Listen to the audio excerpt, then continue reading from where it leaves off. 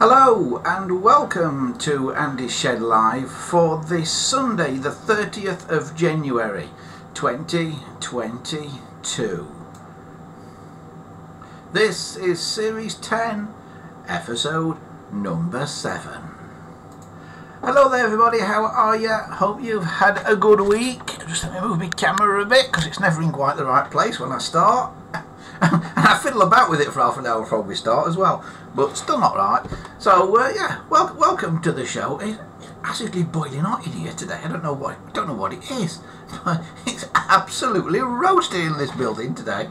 Hello to everybody who is already with us in the chat. I hope you can all hear me and see me fine. And crikey, there's been quite a lot of chat gone before as well today. Christopher's here, Wesley's here, Penfold's here, Jimmy's here, Dominic's here.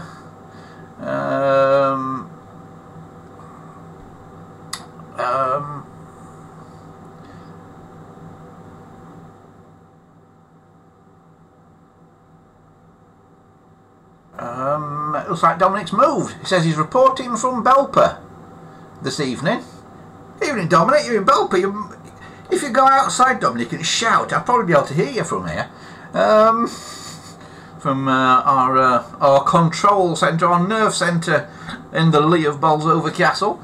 Oh, Paul Nolan's here as well. Crikey, everybody's here tonight. Miguet's here. Gambo's here. Who's not? It'd be better to go through a list of who's not here tonight. Right, well, thanks for joining us, everybody. We have got a fairly busy show for you this evening. If you're interested in old telephones, this is one for you. Lots of restoration projects, lots of stuff going on this evening. I've also got to say hello to Arthur, if Arthur's watching, because he has problems logging into the chat, I know, but he often watches. So hello Arthur, if you're out there. One of your phones is coming up tonight, Arthur, and there is also a package on its way to you. But one of the things that you sent me is coming up tonight. Right, what's everybody saying in the chat? Dominic says, a Mark 1 746, very interesting. My 67 Mark 1 Ivory 746 is on the shelf next to me at the moment. I have to get it on. CNET, Dominic. You have to join up with CNET and that. One day we will figure out how to take calls on this show. One day we'll figure it out. We tried it once; it wasn't very successful, but we'll sort it out one day. Oh, you can't see me. Oh, hang on. Is that better? Is that better, Jimmy? You can see me now. Oh God. Right. I will start again, and then we'll edit this bit off for the repeat. So hello, good evening, and welcome to the show. I hope you've all had a good week there, and good evening to everybody who's in the chat as well. Lots of you in the chat tonight. This is our second start now, you see. So. Yeah, so what's everybody been saying in this old chat room before we get into the restoration? Don't say Mark 1746, very interesting. My 67 one is sitting at the side of me. Excellent, Dominic. You will have to get that on CNET. You have to get that connected up to CNET. But yeah, we've got lots of Mark 1s tonight. Hello to Arthur, who sent one of the restoration projects tonight in to me. So hello Arthur, if you're out there. You know, he has trouble connecting to the chat, but I know you watch us. So there is a package coming to you, Arthur, somewhere along the line, because I found all the bits you wanted now. So they're in a box, and they'll be on the way to you as soon as the courier deems to come and collect them.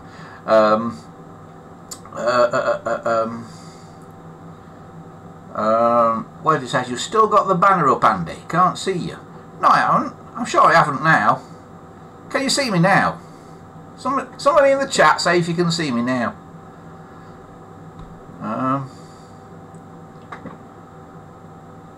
Christopher says my NBN telephone line got knocked out in the storm. So he's on his mum's iPhone internet to watch the stream. Excellent. Excellent. Oh dear, he's on an iPhone, so it might not last very long. So if Christopher suddenly disappears, we know he's been appled. Right. Right.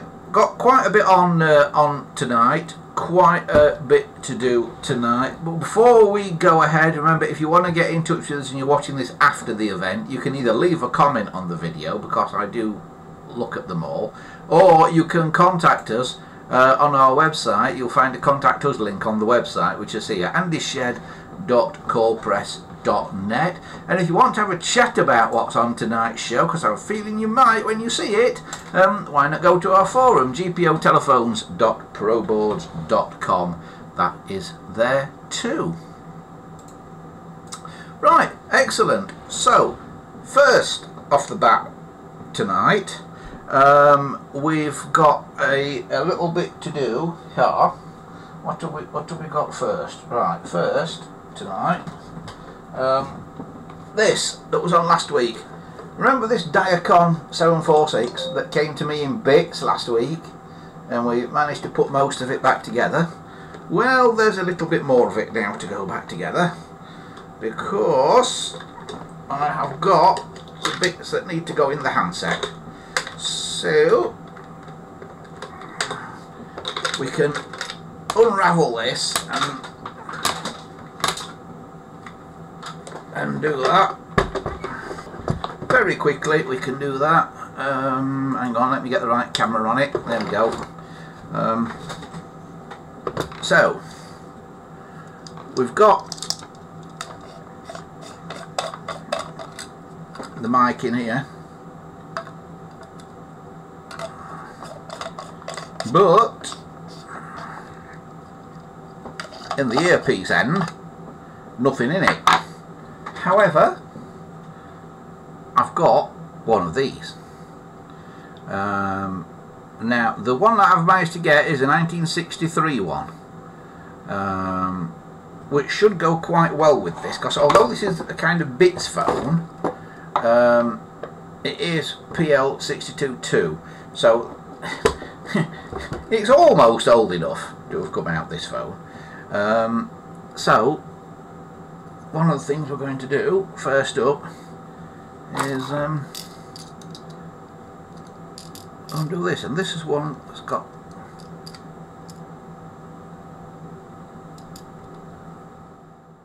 one of those has got a crossing for a screwdriver and one hasn't. So some of these have got like a slot in the top so you can put a screwdriver in them.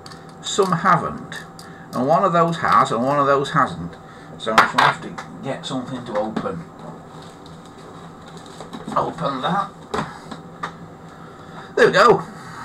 So the one that hasn't, I can just start it off with that. So I can do that, and we can do that. I don't think we actually need to undo them all the way. Now, a quick top tip here. Tip this so its connection's down, and then the little washer that's on there will drop down, and you'll be able to put your wires under the washer. So it doesn't really matter which way around these go, as far as I know. They have to be threaded through the handset first, which is a pain. So the red one we'll put on there under the washer and attempt to do it up. Very, very fiddly.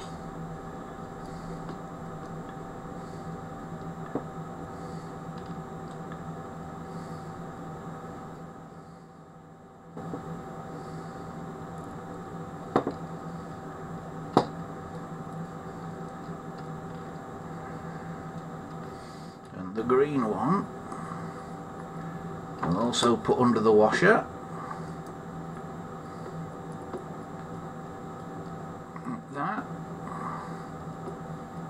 And do it up. The green one's a bit easier because it's got a slot in the top. That little screw thing. So I can do that with that one.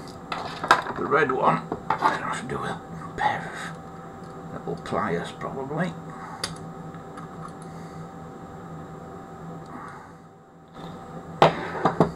Like that, but that's that.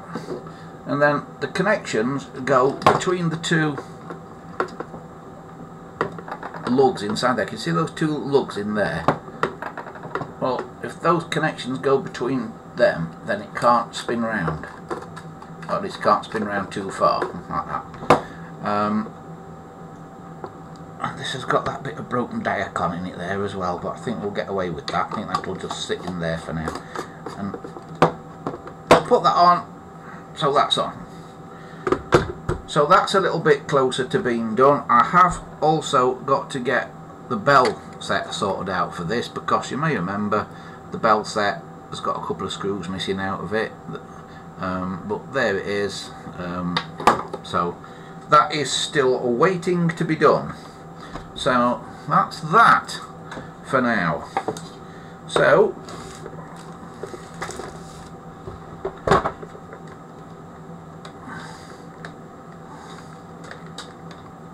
we've done that bit. Right. So we'll put that one out of the way for now.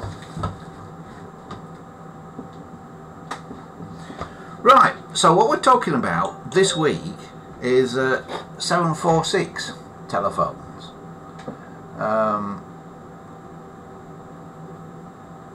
Basically, so we'll do some 746s. I'm just looking at what people have been on about in the chat. Dominic says, yeah, we can see you now. Christopher says he's got his Mark 1 GEC 746 clone, made in 1972. That's excellent. I see we've got a spam bot in.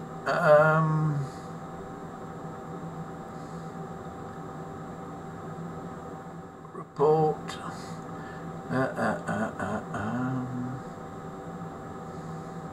Spam. Right. That's it. We've got rid of the spam bot. We've zapped the spam bot. We must be getting popular. We're starting to get spam bots. Dominic says, I popped into the local Wilco and they stock real acetone. Fantastic. Excellent. 100% acetone or 99% acetone. I didn't realise Wilco's had that. What department is the acetone in then, Dominic?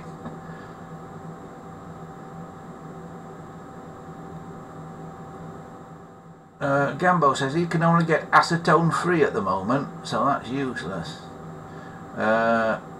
Miguel says rocking armature receiver should be fine. Yep, it should.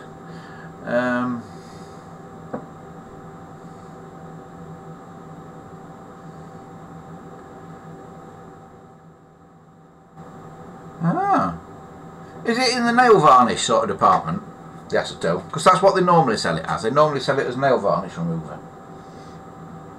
That's what acetone normally is.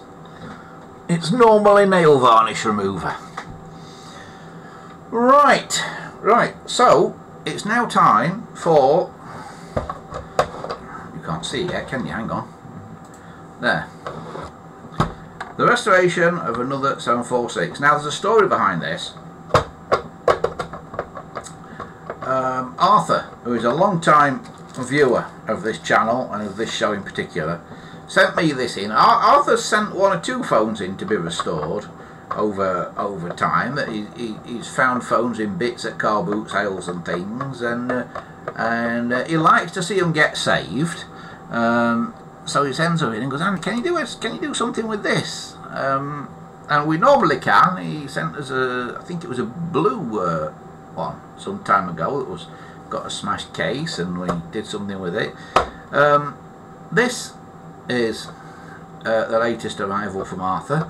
As you can see, it's the body of a Mark 1 746. You can tell it's a Mark 1 by that shape there, being a sort of smooth shape and not having a step in it.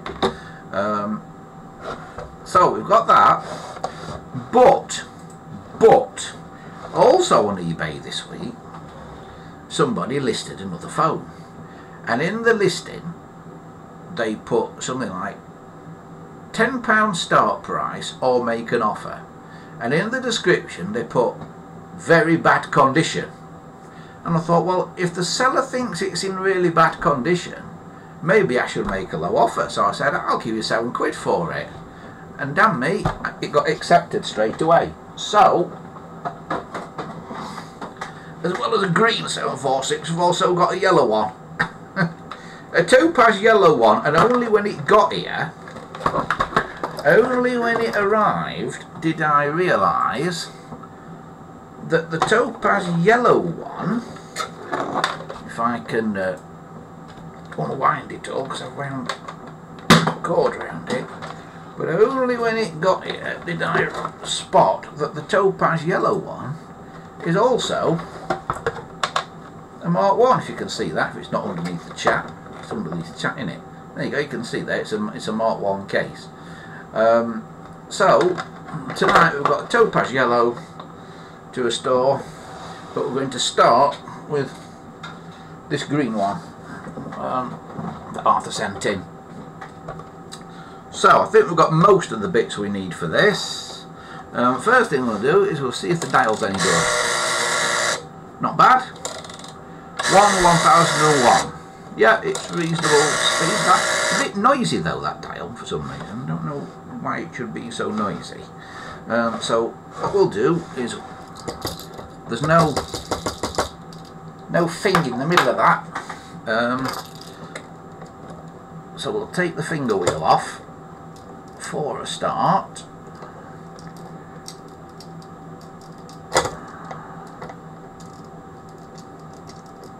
I've been asked as well, I've mentioned this before, I've been asked where you get this screwdriver from that has all different bits that go in the end and they're kind of magnetic, you know, clink in the end.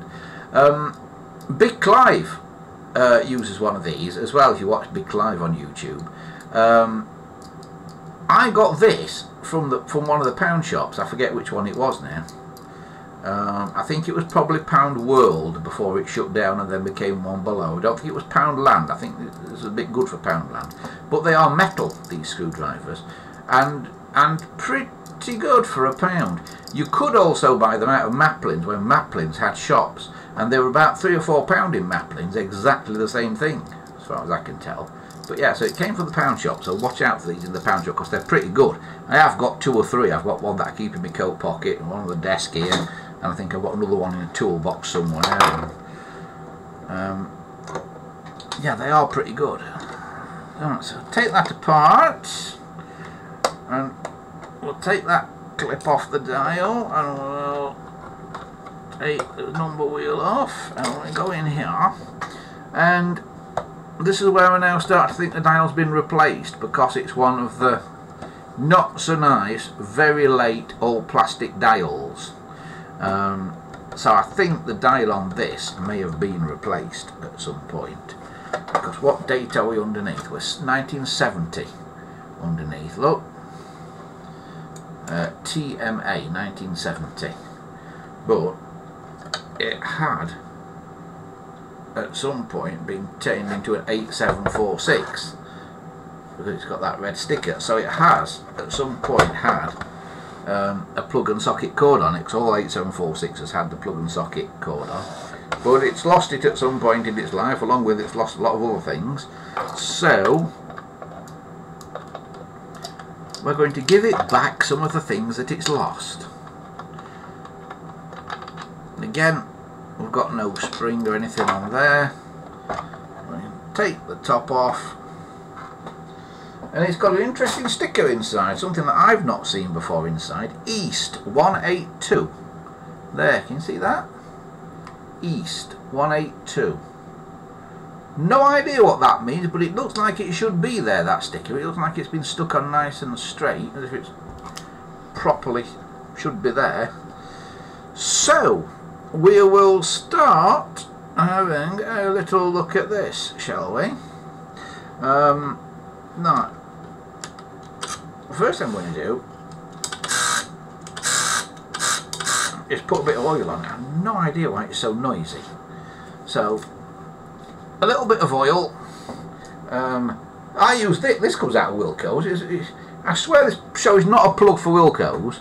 But this is just a light oil, a general light mineral oil that comes out of Wilko's. It's very similar to 3-in-1 oil. It's basically Wilko's own brand of 3-in-1 oil. It may even be exactly the same, you know, just in a different bottle. That's what supermarkets often do. And I'm just going to put a bit, and I do tend to over oil things a bit when I first get them, because they might have been running dry for such a long time that it is kind of worth over oiling them just a little bit, and then coming back maybe when things have settled into use and maybe taking some of the excess oil out. I don't know if we'll ever make this quiet though, because it's one of these plastic dials and they're just a bit cheap and nasty, these plastic dials. Right, so here we are then. So plastic dial, and you may have noticed we've got no bells in it. No bells, but we have got a little packet of bits that came with it, and in the little packet of bits that came with it, I mean there's things for bits for a wall phone and stuff, but there is also a bell set. Now this bell set is not a 2000 ohm one. It's 500 ohms per coil, so I don't actually think this would have been in this phone when it was an 8746. So I think the bell coils probably come out of something else.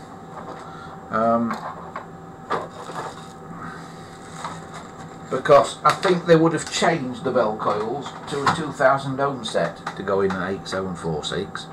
But these are what we've got handy. I guess I could, theoretically, put these into that, what's it one, couldn't I? Into that 706 that I was doing last week. Because they would be correct for that 500 ohm ones. Have we got a build date on them? 59C SPK1. And I don't know if that 59 is a date. What's these others got on them? I can't read it. But I reckon that's a very old.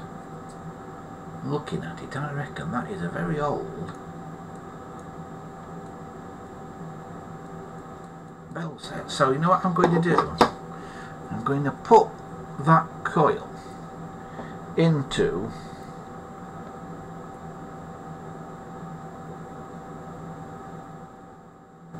no, because the others was the right coil for the.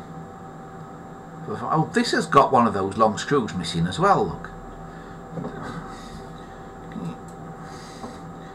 These screws here, it's got one missing. So this has got one missing. They seem to go missing, these screws. But we have at least got one in this one, so let's take it out and have a look how big it is.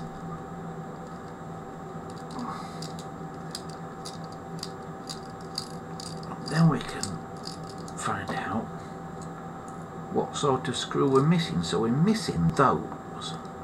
Ideally I want 3 of those, like that. Yeah? Have I got any lurking about on the desk? Because sometimes I do have a few little screws lurking about on the desk here.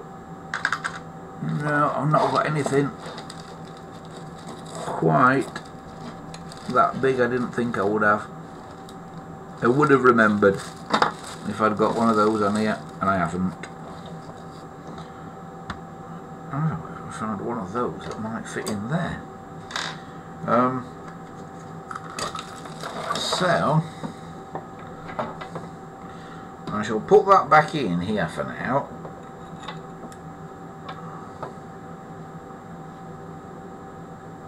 But must remember that I need some.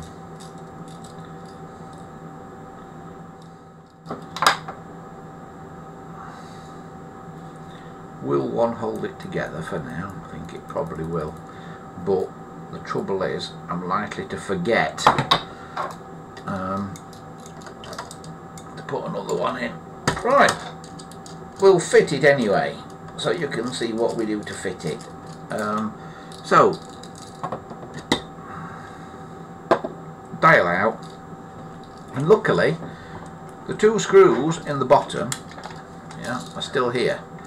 So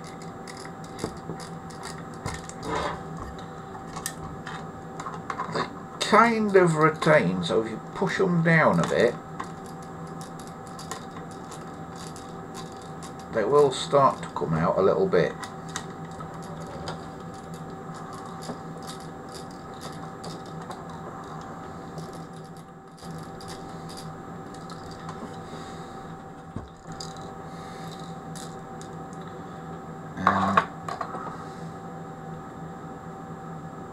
You'll then get the whole thing. Now you see the belt coils are wired in series, so here's one of your connections that goes to your circuit board. It goes to that tag on this coil, then from the other tag on this coil it jumps across to that tag on that coil, from the other tag on that coil it goes back out. So they are wired in series to make 1000 ohms through your bells.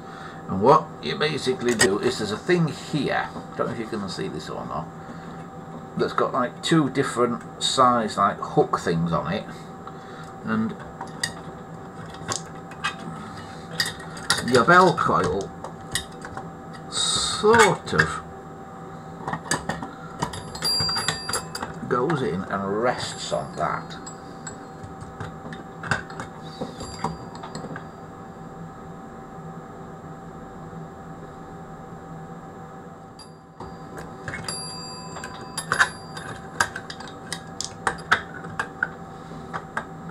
That's a bit fiddly to get in, but once you get it in, it kind of sort of locks in.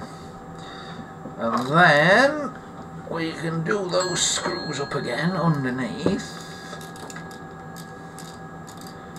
Now, on some phones, you will find under these screws, between these screws and the coil on this side, you will find some little, normally white plastic washers. If you've got them, put them in. If you've not got them, don't overly worry about it, because I don't think it absolutely has to be earthed from the base. I don't think.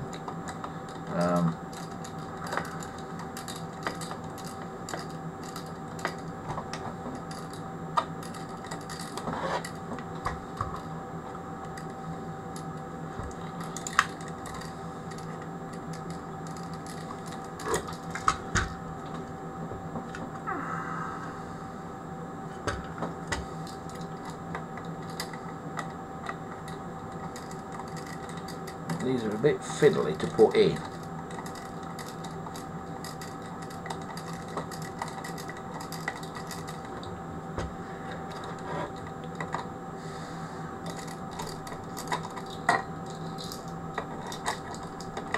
In fact, they're very fiddly to put in. What's everybody up to in the chat? Wesley says they would definitely have been high impedance bells on an 8746. So Wesley's confirmed it, and I'm sure he's right. But what we've got these days, you know, when you're storing stuff these days, sometimes it has to be a case of you use what you've got.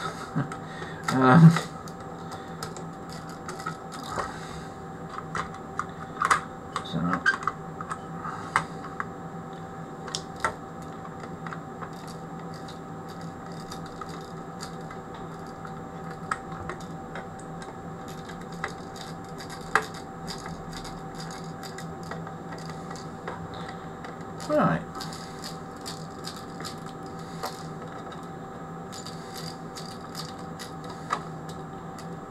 There we go. That's in there, and it sort of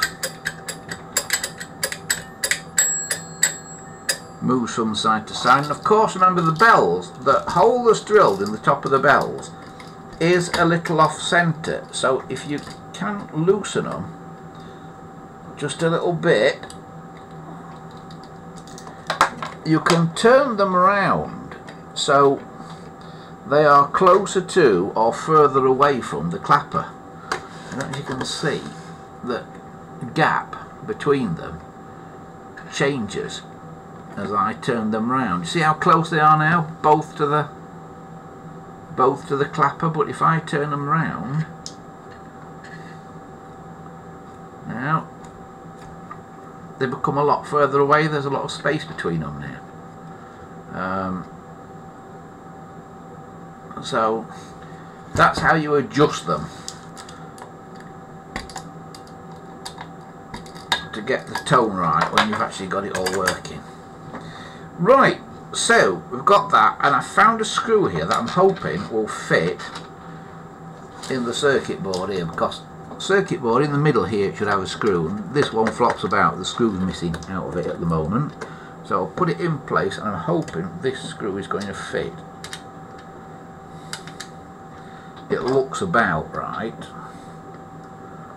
I'm not sure it is out of one of these originally though. This might be out of Bakelite foam, this screw, but it's just a screw that happens to be lurking about, a spare one I've got, and it does fit, so that's pretty good. So all that is now together. The dial is missing the harness. That is the 5 wires that go between these 5 connections here and the circuit board of the 746. It's missing that harness, so, and I've not got one to hand at the minute. It's a bit that I don't often get as a spare, actually, that harness. If anybody's got any of these dial harnesses, let me know. But you can make them up just down to bits of wire, but so that's something that will have to wait for another day. So I can now put the dial back on and secure it with this screw at the top in its little hook, and now thread the bell wires back through and underneath there like that, and this has already been converted for plug and socket on here, because it's got 16, 17, 18 and 19 all together, as you can see. So that points to it being an 8746, but as Wesley correctly says, it should have a 2000 ohm bell coil for an 8746. Right, okie dokie. So that's that bit of it. So we're doing alright so far. Right, I'm just looking back in the chat.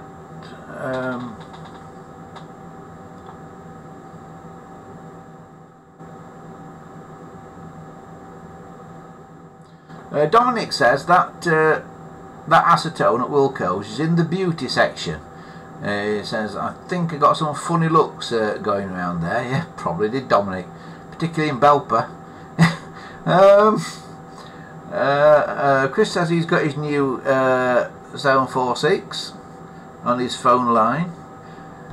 Peter's with us, Peter Blackburn. He says, can isopropanol be used instead? I don't know, Peter. I don't know if that melts the plastic or not in the way that acetone does. I've never tried it, because for me at least it's always been easier to get acetone, so I've tended to use acetone.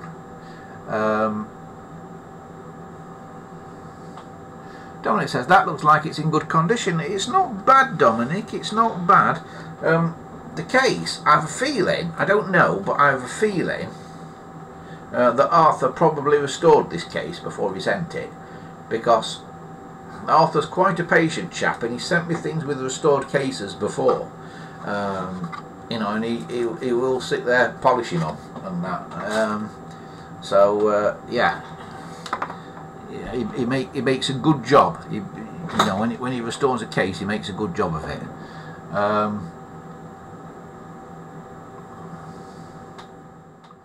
Dominic says, what's the date on the red label?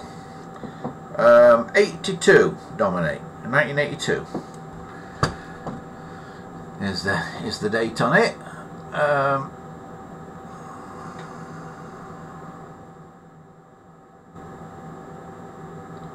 Miguel says Israel had a very similar Type 1 version with a variable bell control.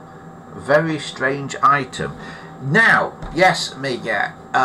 Right, I'm glad you mentioned that, because I watched one of you. I think I watched one of your YouTube videos or something, or was it on the forum on here, where you'd put something on about one of these Israeli telephones that is basically a 746 in disguise, and you talked about it having this bell control, which is a little lever that fits in here. And some UK ones had them as well. Some very late UK ones had that little bell control as well, and it fits in here in this slot here, and I can see in the base there's a hole that goes through, and that's where the lever pokes through. So some UK ones did have them. Not many. Well, probably a lot have got them, but it's not many compared to how many were made overall. But yeah, some UK ones did definitely have it. It's usually very late ones that have got it, but it did happen. It did happen, and I'm not sure if there might be mono ringers as well. Might just have one bell coil, the ones I've got that. I'm not sure.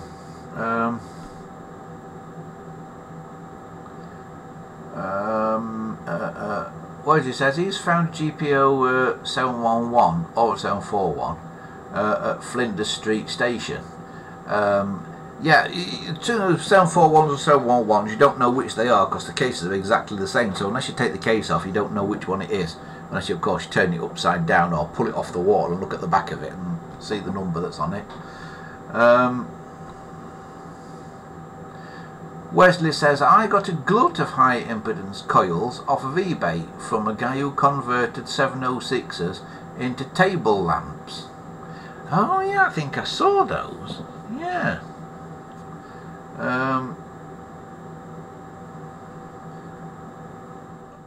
Dominic says, I hope there weren't any rare 700s turned into lamps. I bet there were. I bet there were, because it does happen. But having said that, I've got quite a few candlesticks now that I've only got because somebody converted them into table lamps. Well, it says I've got some NOS dial looms handy, but they're much longer than a standard dial loom. Oh, I wonder why. I wonder what they were for. Unless they were for dials fitted to switchboards or something like that.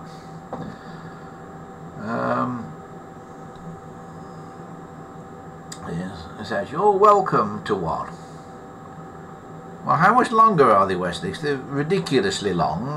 They'd probably not be a massive amount of help for this, but yeah, how much longer are they?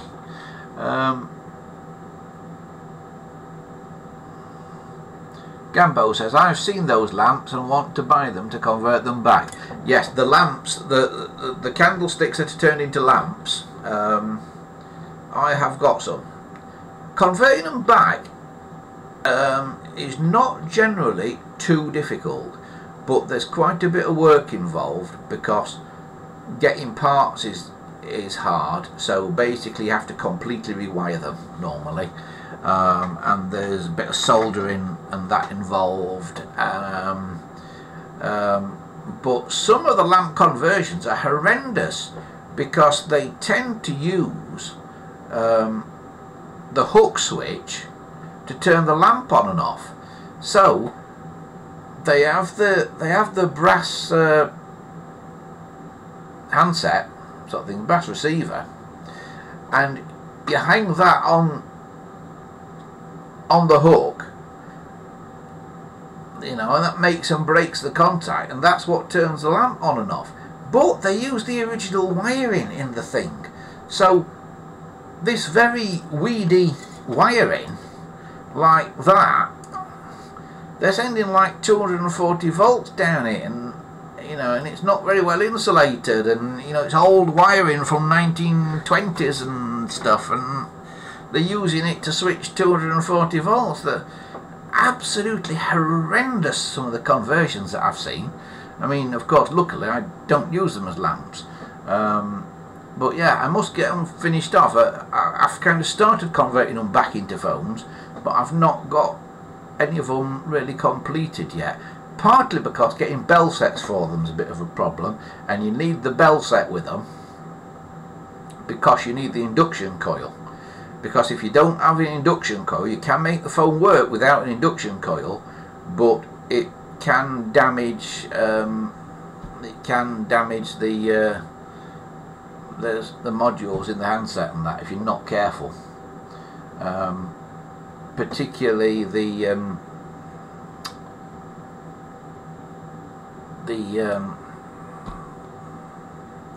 speaker in the earpiece. Right.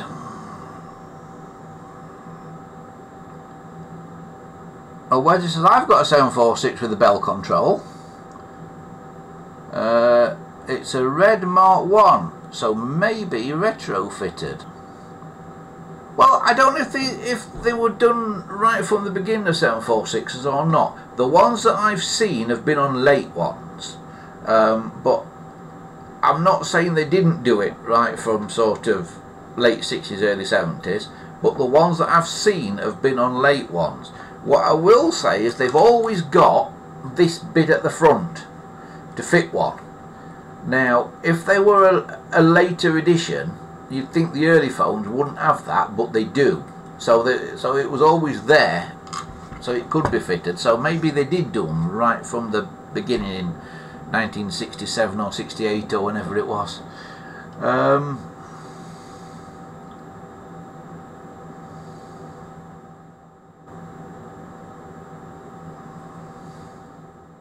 Where it says, what'll do a lot will do a little. There's plenty of space to lose some excess wire. Good point, Wesley. There is.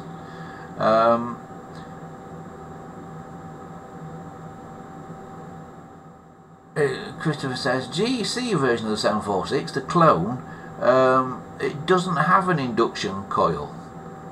And the step down lamps on the circuit board, I put a picture on the forum. Yeah, well, they'll be built to a price, you see.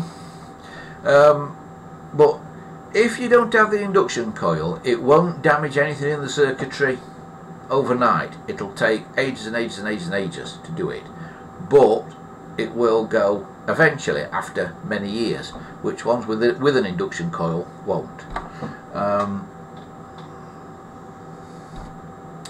Right, okay, shall we go back to this? So here we are. I've put the bell coil in. So what are we going to fit now? Right, this is where now I have to get my little crib sheet thing out with my little diagram on, because I can never remember how these go. So here's the converted version of the 746 and the 8746. So that's what we're going to wire up. So from the bell set, I've got to put one leg to T4 and one leg to T16. By the looks of that, it's that sort of pinky purpley colour on this particular one. So one lot T4, one lot to T16, and then of course the resistor, it's 3.3 kilo ohm resistor between T4 and T5. Okay, so that's my next bit then. So one leg goes T4, and of course these have got completely round things on the end of them, so you've got to take the screw right out, which is a bit of a pain in the bum. They're not just spade connectors or fork connectors, as you would more correctly call them. So I've got to take that out, put it through the hole and put it back in, and my little fat fingers are not brilliant at this. Now I have got a special GPO device for doing this, a special screwdriver that holds screws, but I'll tell you something, it doesn't work very well. It's not very good. So I'm not using it at the moment because it's out in the back of the van at the minute in a toolbox. So one goes there and one goes on the end of this row 4 here.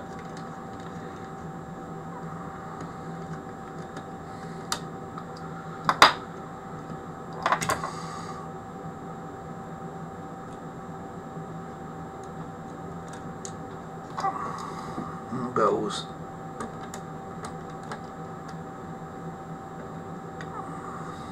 in there like that.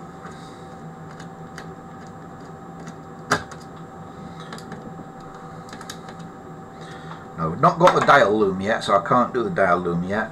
What I can do though, because I've got one here, is we can do the handset. It didn't come with a handset, but I have one in stock, and it's quite a nice one as well. It's quite nice and shiny. Almost makes you wonder if it's a Diacon one. Is there a number 12 anywhere on it? I'm looking inside the cap and I can't read the numbers. No, 21A, I think it says in there, but it should say either 12 or 17 somewhere.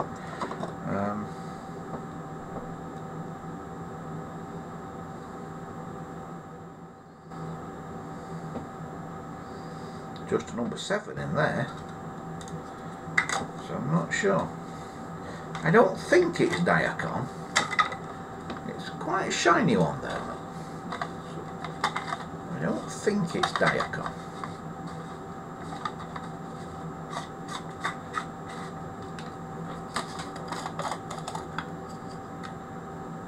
This end, oh, it's dated right. If that's original in there, that's dated 1963, so it probably would be Diacon if that's the case. Right.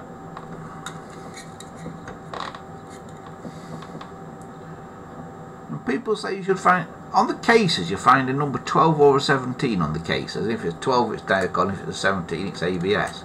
But I don't know if those numbers also apply to the handsets, because I can't find a number either 12 or 17 on this handset, but it is relatively shiny.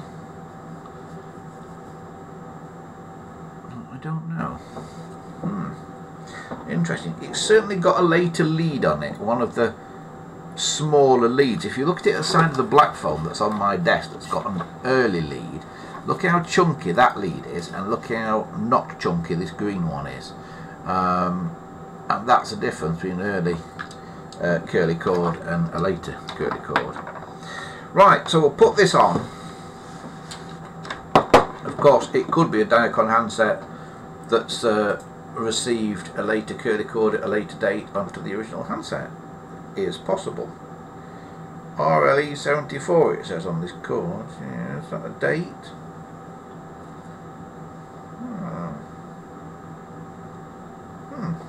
Right, anyway, so we will now stick this together then. So it's red, green, blue to T1, T2 and T3, and then white to T10. So T1 is red,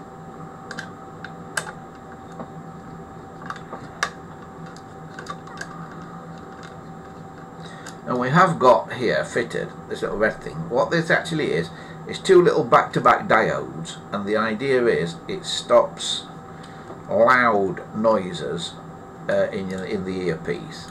the loud clicks and things in the earpiece, and that's the idea of it, but they are not crucial, so if your phone's not got them, it will still work without them. Red.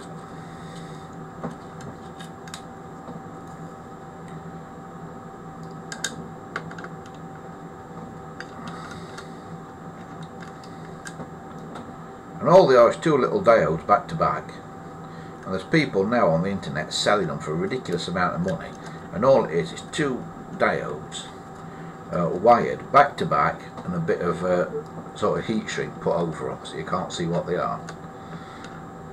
They're like selling them as telephone spares for quite a bit of cash, but I generally don't put them in, don't bother with them. It's just an extra part to go wrong, in my opinion. It's not really necessary.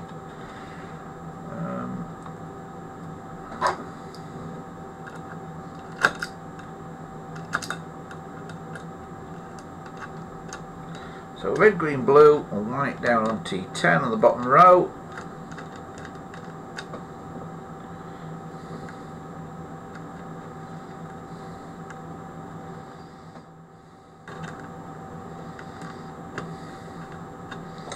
There we are, and although they're all on sort of this side of the circuit board, of course when you put the little grommet in its mount, you put it over the other side, you stretch it out and put it over the other side.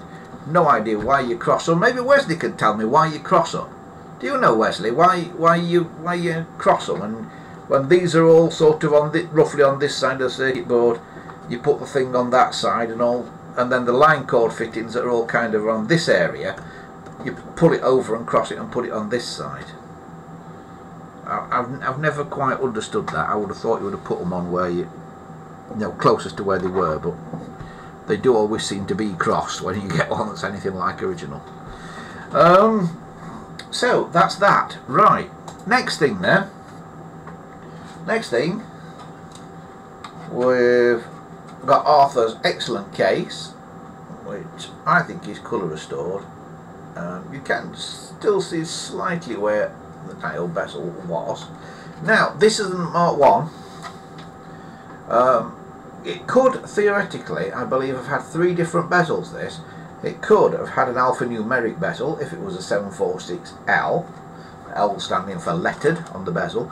Of course, we don't know, because unlike with 706s, by the time they got to 746s, not every manufacturer put an L or an F on the bottom after the number. So this has just got 746. It doesn't tell us if it's L or F, so we don't know. Then, of course, there's the 746 plain bezels, like this one, but this is a light coloured one. Now, of course, green phones are two-tone. Handsets are always a dark colour. Cases are always a light colour, you see. But the bezel can either be a light colour, like this one, or a dark colour. And something that I've not quite worked out is the history of these bezels, because I always thought the light coloured bezels came later, because I thought the dark coloured bezels, when they were alphanumeric, they were always a dark coloured green. The alphanumeric ones, always dark colour. Yeah. So I thought when they became plain, they just continued with the dark colour straight on the plain one. Yeah. And then the light coloured bezels came along later, much later, sort of when 8746 and that came along. But I don't know for certain, but somebody queried this some time ago and said they thought it was the other way around. They thought they started out with dark ones, then had light ones, then went back to dark ones again, so light ones came somewhere in the middle. So I don't know for certain. So this phone maybe should have a dark one, but I've just been and had a look, and I could have sworn I got some dark green bezels, but can't blooming find one when I want one. So for now at least, it's getting a light green bezel. So what we do here is we take the phone. Remember, you've got to watch out for the cutout in the bezel here for where the finger stop is, and that marries up with that cutout there. But to put it on, you've got to put it on so that the clips on the back of this go through these 4 little holes here. So you've got to sort of jiggle it around till it's on, and then spin it into place where you want it, somewhere there like that. So there it is. Ta-da! Right, so that's that. So I'm now going to have a go at putting that back on. And remember, there's this lip on the front of a 746 case which goes under that thing on the front of the base there, which is where that switch would be for the volume control for the bells. So if you've got the volume controls for the bells, I imagine fitting the case is even more tricky than it is when you've not got one. And it was tricky enough. So you just have to jiggle it all about a bit, and eventually it kind of goes on like that. And then you find your little screw, which should really be retained, but again on a lot of 746s I find they're not. And I wonder if it was a cost cutting measure that they didn't use a spring anymore, and they didn't use a little nut on the end that they used on the 746s, because when you get one that's missing the spring and the nut, it's nearly always a 746, not a 706. They're nearly always present on the 706s. So that going there like that. So now that can go on there like that, and it's looking better already, isn't it? So we can probably think about maybe putting the dial back together now. So that clips on there like that.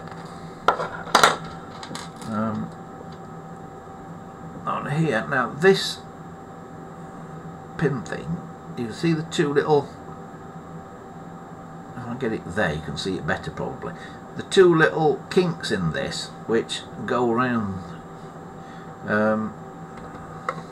these 2 pegs that stick through the dial plate here. Obviously there's a raised bit on this dial plate here just below this peg, so this can only go one way round. If it went that way round, which is wrong, you see that bit of spring sticks over the raised bit there, so it goes the other way around, and then the spring does not stick over the raised bit. I know I'm telling some of you guys stuff that you already know, but there are people who come along and watch these videos who are like restoring a phone for the first time and that, so I go over it for the benefit of them basically. So now I can put the finger wheel back on, make sure it locates on the little pips there, and then we find the screw that goes in the middle. And I've said this before, but I will say it again because I've said this many times, the finger wheel, you have to make sure you get the correct finger wheel. If it has got a countersunk middle, a countersunk hole in the middle of the finger wheel, you need a screw with a countersunk head. This one hasn't. This has just got a straight through hole in the middle and a flat back to it, so I've got a screw here that's got a flat backed head, because if you fit the wrong screw with the wrong finger wheel, you will end up cracking the finger wheel.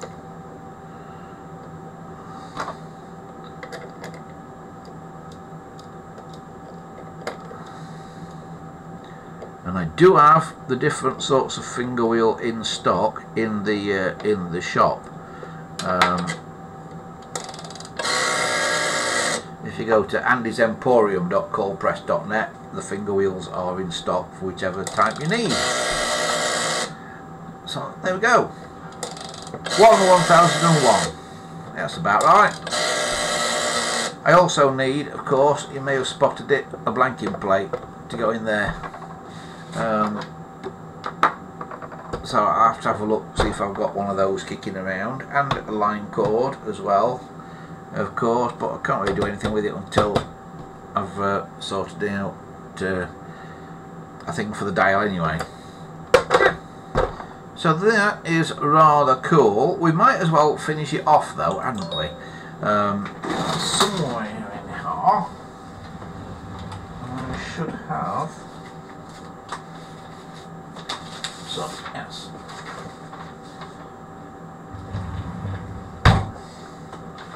a sheet of blank labels. So I'll go and get a pair of scissors and we will cut out some blank labels, just a sec.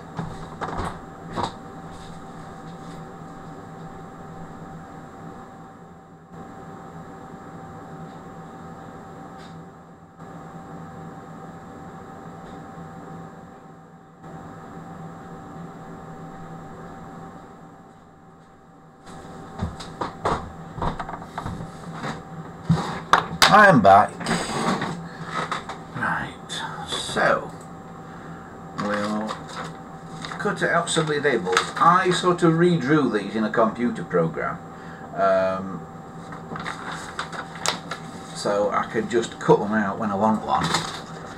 And it's the cutting them out that's the hard part. I know you can get circle cutters, but a lot of the circle cutters that you can buy make a sort of pinhole in the middle of the circle that you're cutting out, which is not what you want really. Now there's some that don't, but they make a very specific size circle, and I'm not sure I can get on the right size for this. So I end up just very carefully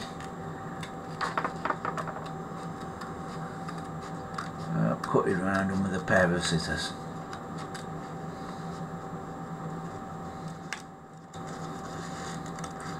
All those years of watching Blue Peter help here. Now, if you're using sharp scissors, children, make sure you get a grown-up to help you. They go mad at these because these are super pointy, these scissors. Look at them. So there we go. There's a label. I can put that in the middle of there. Is that straightish? Oh, hang on. I'm actually looking at it on a monitor to see if it's straight or not, because I'm doing it all upside down here. Again, Blue Peter style. And then I've also got, because I found one out earlier, one of these. These are rare as rocking horse poo. What they call the opal, the thing that goes in the centre. Different on a 706. On a 706 they're a solid, quite thick piece of plastic. On a 746 it's not solid, it's got kind of a rim round it. But that goes in there, clips in there like that, and there we have it. And that is basically another phone well on the way to being restored. I know it's not completely restored, but it's well on the way. So I hope you enjoyed watching that, and thanks again to Arthur for sending the body of this phone in for its restoration. As you can see, Arthur, this phone will live to make calls another day. So we'll find the rest of the bits out that we need for doing it, and maybe get it completed next week or something. Right, what's everybody up to in the chat? I've been ignoring it a bit because I've been engrossed in doing that. Let's have a little look.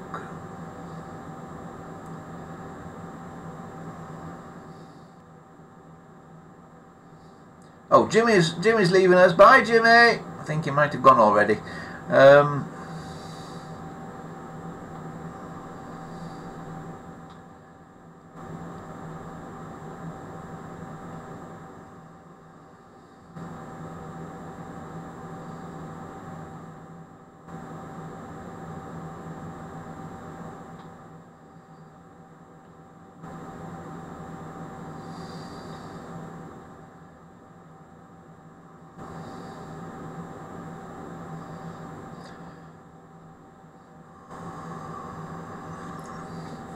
Paul says, it's funny, I've been looking out for some decent Mk1 746s of late, and quite by chance had to fix my mum's old boiler in the loft.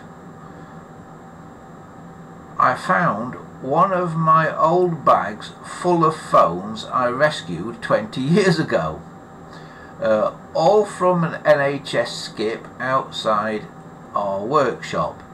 Most of them are Ivory Mk1s. Excellent, you've done well there then, Jimmy. No, Paul, isn't it? It's Paul that's found them. Well there, Paul. Where it says that's a nice find. Indeed it is.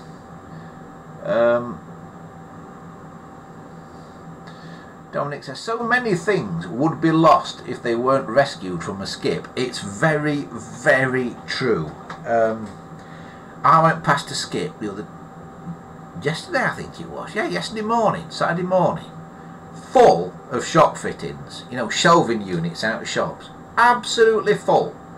And they put all sort of big lumps of wood on top of them, and so bent them and smashed them all and that.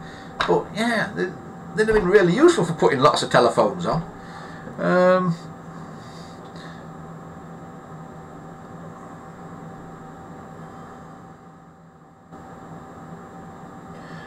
Dominic says, I seem to remember that some otherwise lost television was saved from a skip. Yes, Dominic, a lot of lost TV shows have been found out of skips.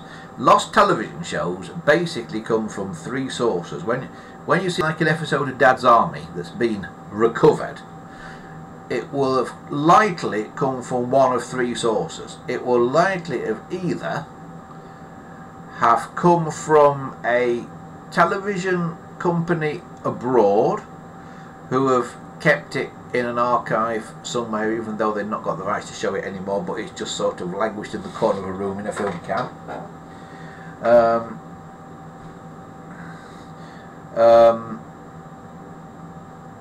It will have come out of Bob Monkhouse's back garden, because Bob Monkhouse kept an amazing archive of old television shows and that in his garden. He had one of the first home video recorders, did Bob, and he used it religiously. In fact, I think he ended up with about 4 or 5 video recorders, and this is when there were only like 3 or 4 channels, and he religiously used to go through the TV Times, writing down what he wanted to record. And a lot of his own shows, ironically, things like Celebrity Squares that would have been lost and been wiped by the TV companies long ago, only exist today because Bob kept a copy. And the other place that stuff comes from is out of skips. People who have been passing a skip, seen a load of film cans in a skip, thought that's interesting, what's that? Or seen a load of videotapes in a skip, thought that's interesting, what's that? Hoiked them out the skip, and when they look at them, they find it's a lost Dad's Army or a lost Doctor Who or something like that. These things tended to come out of skips in the 70s or early 80s, and then whoever took them out of the skip would have kept them in a garden shed for years. Person's now died, relatives are clearing the house out, find these cans in the shed, look at the leader on the film, see it says BBC television, they get in touch with the BBC, go, we've got something here of yours, and the BBC go, gimme, gimme, gimme, and get it back, and then make lots of money from BBC Enterprises by reissuing that programme that they've got back. And I just hope they have the good sense to pay the people who give them their own programme back, because if it wasn't for these people that had kind of slightly illegally taken the stuff in the first place out of the skip, but if it hadn't been for them slightly illegally doing that, these things wouldn't exist now. So in a way, it's good that somebody kind of committed a crime.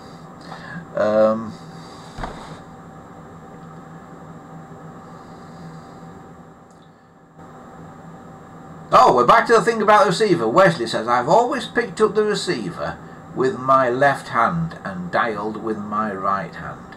If that's the norm, then I guess it stops the wires crossing over. Yes, it does stop the wires crossing over, but right, here you go then. So you pick up the receiver with your left hand, like so, and dial with your right hand, like so. Then the wires don't cross over. But I've always picked up the receiver with my right hand, because I'm right-handed, and then what I do, when I've got it in my right hand, like that, as I'm putting it to my ear, like that, I always swap hands like that, so I've got my right hand free to hold a pen if necessary. So I always do that, and then when I'm putting it back down, I basically go and hang it up like that. Am I just weird? But to do that, you see, if you then hang it up with your right hand, which I do sometimes, you tend to hang it up that way round, and then the wires cross over. And the chap who used to look after the telecoms at the National Tramway Museum, a guy called John Markham, very nice chap, John Markham. I used to have a great laugh with John Markham, but it drove him balmy. And he used to come into the office at Cryche, and he'd say, "Greetings," and I'd say, "Greetings, John," and he'd walk over to me, and there'd be 2 or 3 telephones on the desk, and he always used to just go, and turn all the handsets around on the telephones. So I'll never ever forget John Markham doing that. His catchphrase was "Greetings." He always said, "Greetings." If ever you've been to the National Tramway Museum at Cryche and you've been on a tram and the driver of the tram said "Greetings" to you, that was probably John Markham. Very tall bloke. Works as a railway inspector, believe it or not, as well. But also drove tram at Cryche. Nice guy.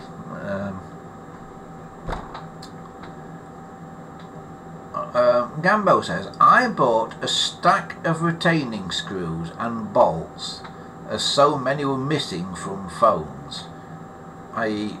bought and converted in the past." Yeah. I don't know if they're missing, these little retaining screws. I've got a couple on the desk here, but they're just the screws without the little spring on, and without the fancy nut on, because it is quite a fancy shaped nut when you look at it up close. But I get so many that are just the screws, and I wonder if in later years they just put the screws in just to save that little bit of money. Penfold says, "I've used a typewriter font on my computer to write in the telephone exchange and number on the labels to give a more real look." Yes, you can do that. I have done that on some here. I can't really show it yet because it's got my phone number on it, and if I show it, like billions of people across the world will have the potential to know my phone number. But yes, you can do that. And I've done a special CNET dial center as well that looks a bit like these, like this one, but is a special CNET version. I'll tell you what I can do with this. I'll tell you what I can do with this. Because it's got a plastic cover on it, so if I put a little bit of Tipex on part of the number, then I can show you it, can't I? Then I can rub the Tipex off later. It comes off easy. Hang on. Right. So this is the black one that's on my desk all the time. And will it come over here so we can see it? Come over here, phone. There you go. Can you see that? Well, that's got a special version of a card that I did.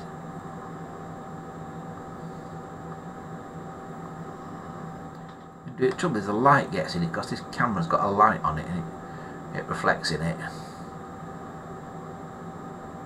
So there's my special version.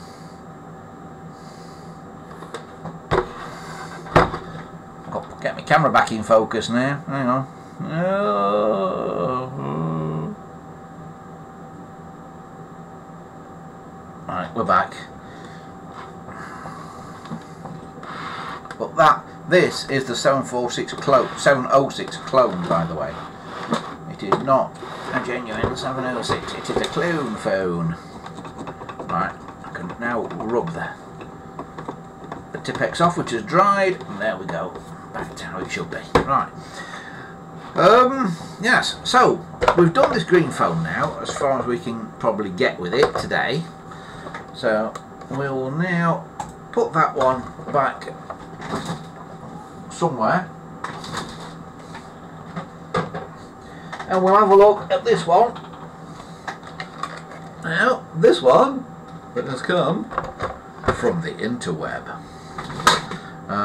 So we'll have a look inside this one, shall we? This one has got a cover on the dial, and this one's got a very slow dial. A very slow dial. Oh dear, that doesn't sound very good, does it? Let's have a look. Have we got bits in here? Yep, that looks like that's possibly original in there. It looks like 68 as a date on that, so that's pretty good. There's got the element inside there, made in 1968. That one's 1969. When was the phone made? 69. So that is pretty good. It's pretty good. We're at 1969 with that, right.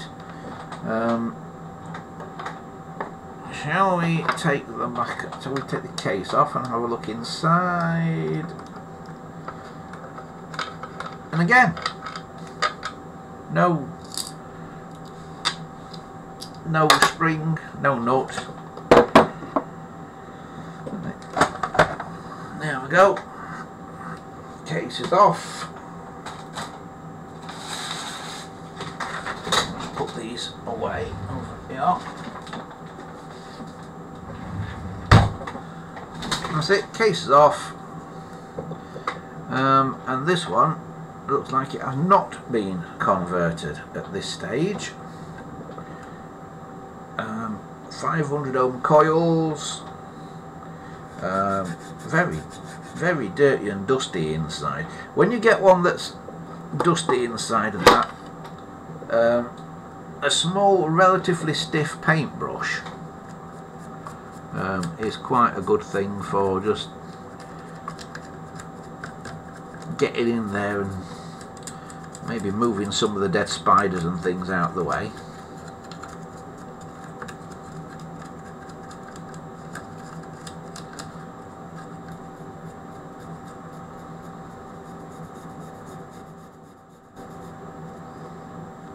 Look at that.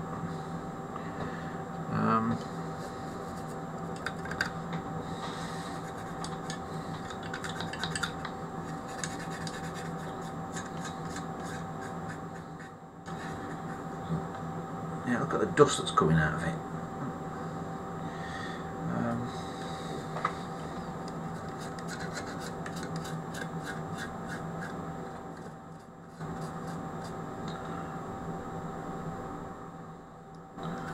So yeah, so we really need to get into this dial, don't we? So it may be time for the old sellotape trick. Other sticky tapes are available. Right, just bear with me one moment, I'll see what we can do.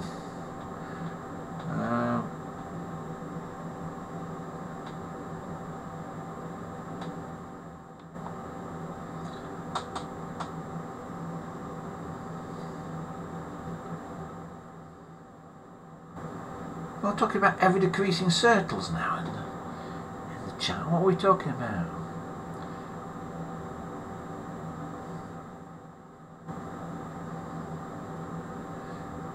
Speak says The character that Richard Bryars played on Ever Decreasing Circles always used to swap the receiver over like you just described, Andy. So he picked it up. So he picked it up with his right hand and then put it in his left hand, did he? Or did he turn it round? Did he always turn it round on the thing? Now, it was Richard Bryars, it wasn't John Markham, was it? It was Richard Bryars. Right, I'll be back in a moment. I'm just going to go and get some sticky tape.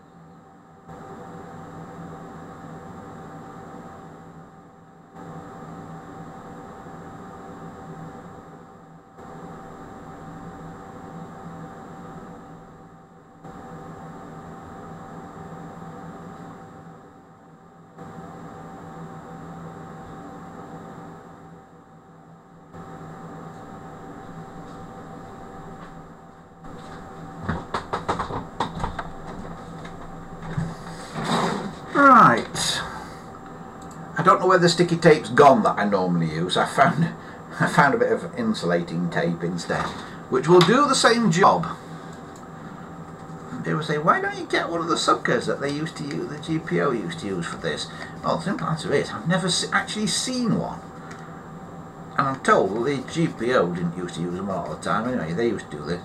But, there you go, it just lifts that out like that. So that's relatively easy. Now, remember what I was saying about the right sort of screw in the middle of the dial? The other one was a screw with a flat back on it.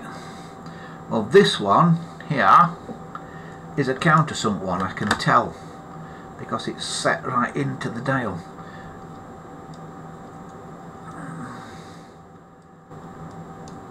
You see, that is a screw, and you can see that very well, but that is a screw with a countersunk head, that one, and that is countersunk, but it has been put in too far even with the countersinking, and that's what's cracked it. But what is this? A strange little washer that's been put on behind it, and that little washer that's been put on behind it is possibly what's made that crack, because that will probably have been flat when it was put on. The screw's been tightened up in it, it's dented that washer in, because I've never found one with a little washer on there before like that. As far as I'm aware, the screw should go straight in there like that, not with the washer. So that little washer is probably what's cracked it. I don't think that little washer should be on there. Let me know if you know different, if you ever found one with a washer, but I don't think that should be there. Right, so now we can remove the spring clip, remove the plate. Oh, now this is an interesting one. These are quite rare, but I have seen them before. It's a dial that's made out of all clear plastic.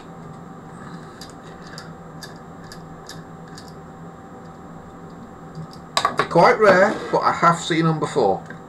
I think it may be one manufacturer that did it. But it's kind of a bit yellowy. But is it a dial 21 or is it the later type dial? Can we find a number or anything on it?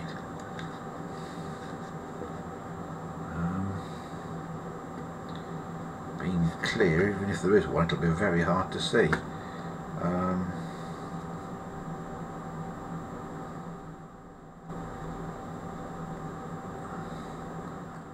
can't see anything on it at the moment.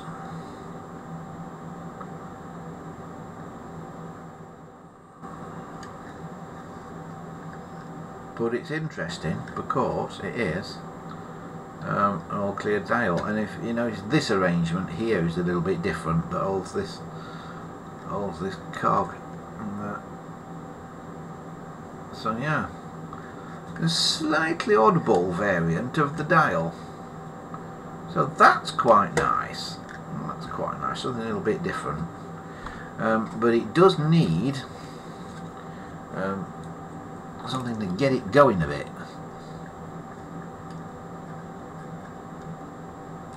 So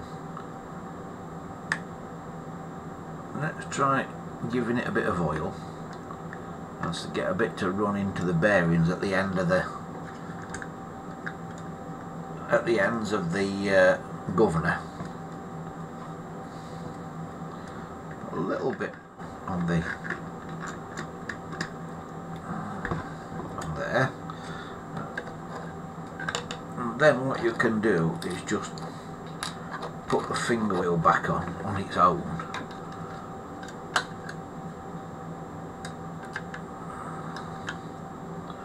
For a moment.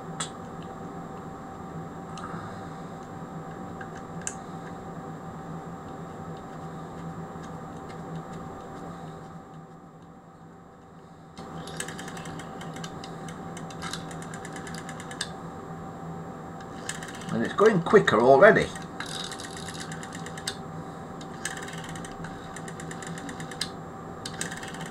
One 1001. It's getting there. 1001. 1001. 1001. And I'm a bit loath. I could probably speed that up a little bit, but I'm a bit loath to, because as the oil sort of penetrates into it, it will get quicker. So if I speed that up now and then go away and use it a few times tonight and then go away and leave it, next week it will be too fast. So I'm a bit loath to speed it up anymore just yet. But what I will do is I will take these mucky bits and go and give them a bit of a wash, and I will be back in a moment when I've just rinsed these.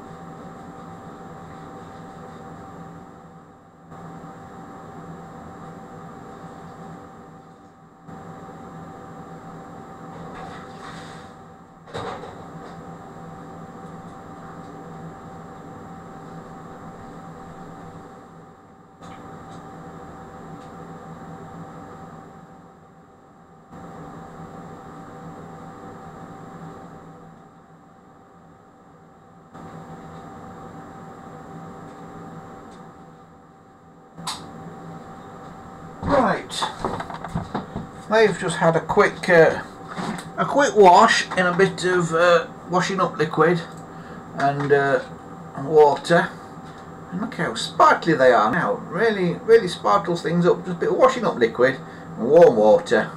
That's the best thing for cleaning these. So now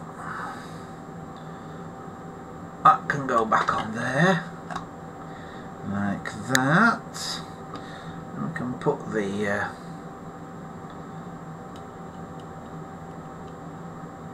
white thing back on there, and then we can put that back in place, and the screw, which I'm putting back on without that strange washer, because I don't think that strange washer should really be there.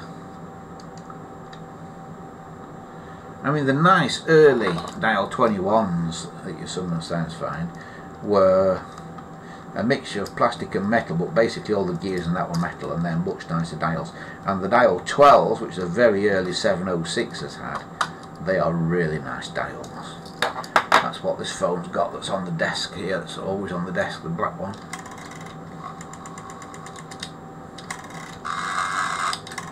And if you kind of run them around a bit,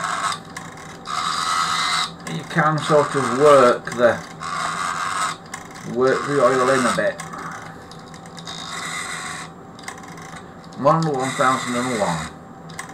1001. It's still a bit slow, but it's better than it was. And this has got the dial loom, this one. So I can now put that back on there and put that back on there, like that. Tighten that back up on there like that. And we're not going to convert this one for now, but as I've got them, put them away but still got them, we will cut it onto label.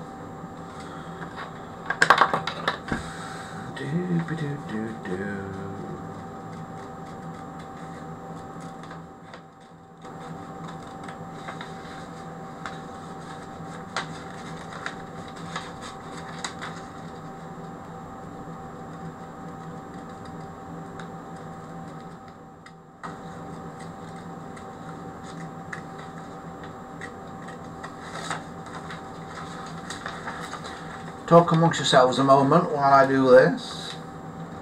I'm having another one of my Blue Peter moments.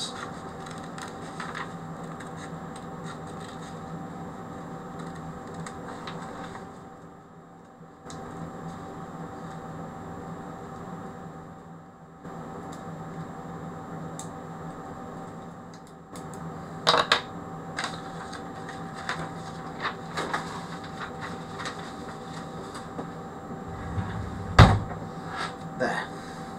Another dial label, which once again goes in the centre of there. Put the thing back on, pop, and there we go. So we'll now put the case back on this for now. Now we know it's basically all there, and then this one will get converted at some point. Hopefully the not too distant future. Now if you're putting the case on with the finger wheel on, I often leave the finger wheel off until I've got the case on, but if you're putting it on with the finger wheel on, then the way to do it is hook that thing at the front underneath there, and then what you have to do is get hold of one hand at the back there, but the other hand at the front. You have to sort of get in the top of the finger wheel and pull it out and up and push the case down at the same time, and that is how you get it on with the finger wheel still on. But if in doubt, take the finger wheel off and do it. Right, so we've done that, I've done that, done that. Right. There's the screw. And don't put these screws in too far, because when they are without the spring, you can put them in too far, go beyond the thread on the screw, because the screws are not threaded all the way to the end, as you can probably see from this one. And you can go beyond the thread of the screw, and then you can't get the damn things out again if they've not got the spring to push them out. So it can be a bit tricky, that. So don't put them in too far if you've not got the spring on. So there we have it, a rather nice £7 I think it was, £7 plus about £3 postage, so it probably was about tenner in the end. Mark 1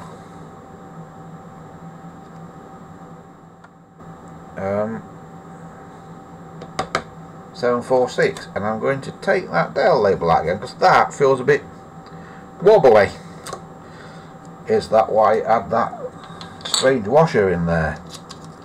Let us see. Right. Will that tighten up a bit more? Yes, it will. There, it's not so wobbly now. So I've got a fingerprint on that now. I'll do another one at some point.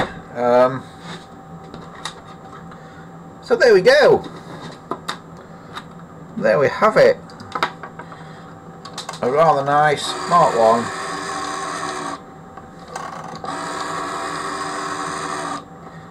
Mark 1 746, and it just wants a bit of use. Just keep doing that, and hopefully the oil will work its way in. I mean, not really forcing it back like that, you're just giving it a helping hand. You know, helping the spring to go back because the mechanism's stiff.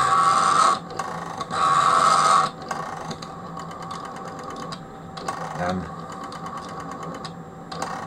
1001. 1001.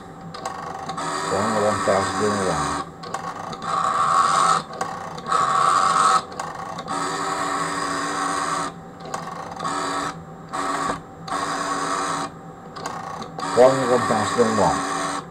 Yeah, still a bit slow, but it's not too bad. Right. Okie dokie. Right. So that's another one we've had a quick look at. Put the top on the oil. Think about it. Don't knock it on the floor or anything silly. Right. Wesley said it's a bargain. It was, Wesley. It was quite good, that. I was quite impressed with that. I didn't even realise it was a Mark 1 till it got here.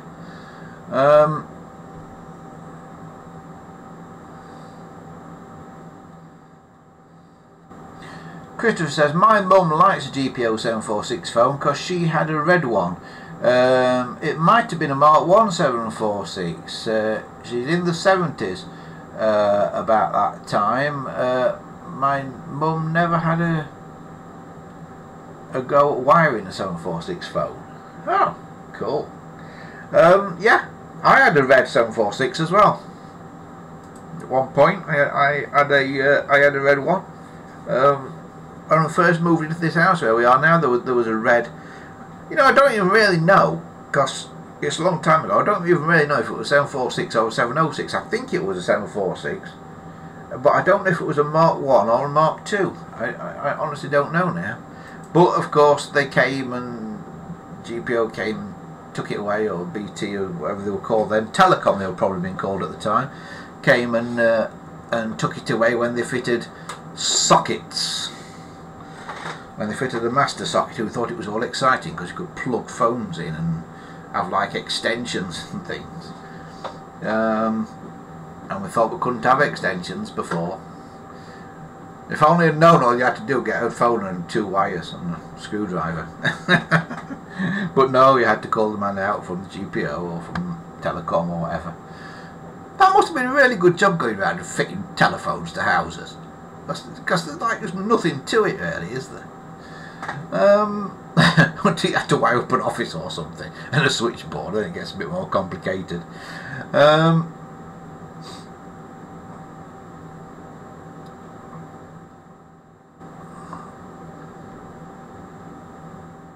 Dominic says, I think my mobile data is starting to have to play up. I might have to go. He says, BT in their wisdom have decided to take 2 weeks to connect me properly. Oh no, Dominic, no, that's a bit pants, isn't it? That is a bit pants, that. Yes, yeah, well, welcome to Belper, Dominic. Well, welcome to Belper. Well, now you're a local, we'll have to do another Escape the Shed sometime soon. I have got something quite close to Belper that I do want to cover. Something railway related that's a bit on the unusual side. Wesley says, have I missed anything? just received a call on my 746L. Yeah, you missed me restoring another 746, Wesley, or at least having a look at one. This one.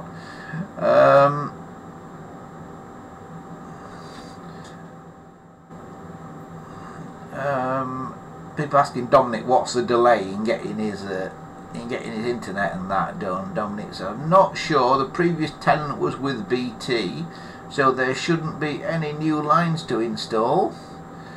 No, I think they just take the time putting your broadband in or connecting your broadband up and stuff. I think that's the problem. Penfold says it's BT, Dominic, always full of excuses. Dominic says, look, I ordered it a week ago, so only a week disconnected. Yeah, cool. So by next Sunday then, Dominic, you should be online, hopefully. You should have got yourself sorted out by next Sunday, or BT should have got it sorted out for you. Whereas it says, just think, if it was the 60s or 70s, you could have been waiting 18 months, and that is no joke. And yeah, that is true actually, isn't it? People were waiting ages and ages to get a phone line put in.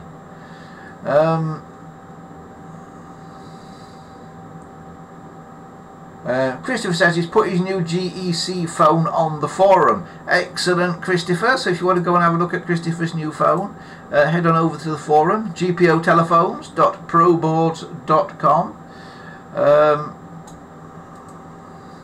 Dominic says, I've never seen one of those clear dial 21s. Yeah, I'm not really sure that they're dial 21s or if they're something else, Dominic. They're rare. They don't turn up very often, but I have seen 2 or 3 in my time. So yeah, I think it was probably one manufacturer that made them, but I'm not 100% certain on that. Wesley says, I can remember a guy I used to work with hurriedly refitting his hardwired 746 as BT had contacted him to convert him to plug and socket, which he'd done himself years before. I like it.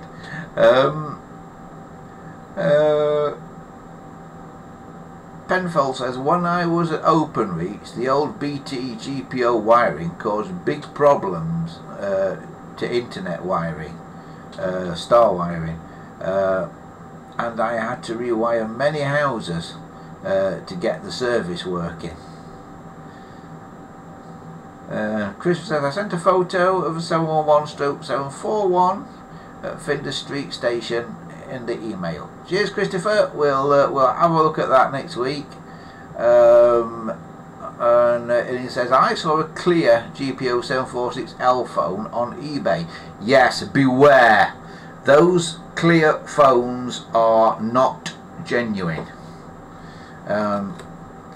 There were a very small number of clear 746s made, I believe, that were totally clear, and basically they were made as a promotional thing to go on like trade stalls at big exhibitions and stuff like that, where the GPO had a stand to kind of show the internal workings of a telephone from the outside. But there were very, very few of them made, and I think they even did it back with Bakelite ones as well. I think they even made clear Bakelite ones, but there were very, very few made.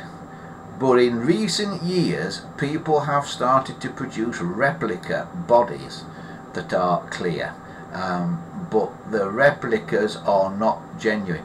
The real ones are quite yellowy. If you looked at this dial in this phone here, when I had it apart, you'll notice, although it was clear, it was kind of a yellowy clear, and that's how the real ones are. So you know, because they've yellowed with age and that, so it's kind of like looking through amber almost. But there are very few of them about, so if you see a clear 746, it could be a genuine old one. It's far more likely to be a 746 chassis that's had a new body and handset put on it. Far more likely, so beware.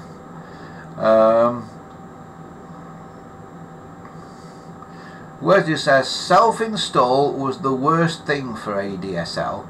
In the early days you always had an engineer install, which would have resulted in no star wiring and an NTE-2000.